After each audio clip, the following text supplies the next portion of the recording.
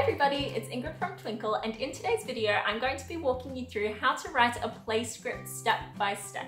If you've ever read a script before, you would have noticed that they follow a very specific format. It's laid out a bit differently than a short story would be, for example, which would be written in prose. Play scripts often begin with a character list. This names and gives us a brief description of each character.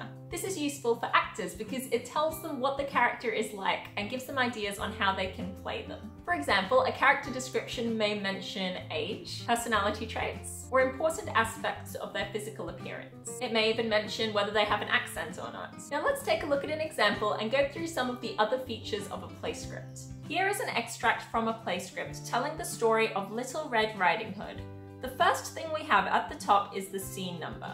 In plays, scenes are kind of like the chapters of a book, so you might want to switch to a new scene when the setting or the characters change, or if you move onto another part of the story. We've also identified the setting, or where the scene is happening. Throughout the script, you can make use of theatre terms and vocabulary. This can tell us what's going on with the lights, the sound effects, where on the stage characters are positioned, that kind of thing.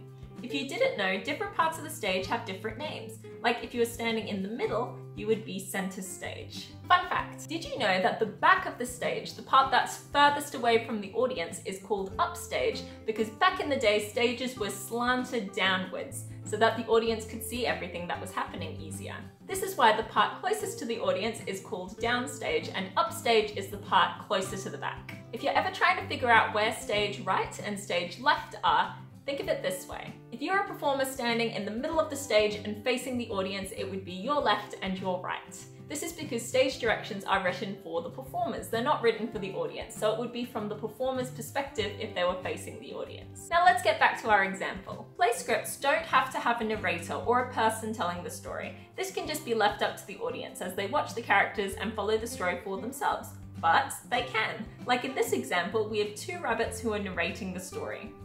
As you may have noticed, the play script has been laid out with the names of the characters to the left, and the dialogue, or what they are saying, is indented and to the right. Every time a new character talks, it should happen on a new line. This makes it easy for the actors to know where their lines are.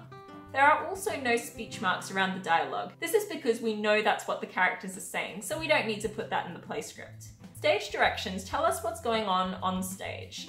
No one reads the stage directions out loud. They're just there to let the performers know what should be happening on stage.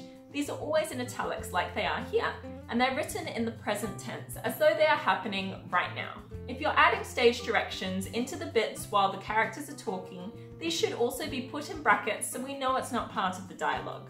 And those are pretty much the basics on how to write a play script. A couple of top tips. Don't put too much detail into the stage directions. Leave it up to the actors and the directors to make some decisions for themselves. Also, less is more when you're writing dialogue. We don't need the actors to tell us how they're feeling or what they're doing because this is stuff that we can see when we watch them on stage. Finally, make sure the formatting is as clear as possible. It can be helpful to read other examples of scripts or even published plays to give you an idea of what it should look like. That's all from me on how to write a play script, but if you'd like more tips or materials to help you on this journey, make sure you take a look around the Twinkl website as there are tons of great educational resources that you can choose from. We have script writing templates, example scripts, playwriting checklists, and much more, so feel free to browse around. Thank you so much for watching and break a leg!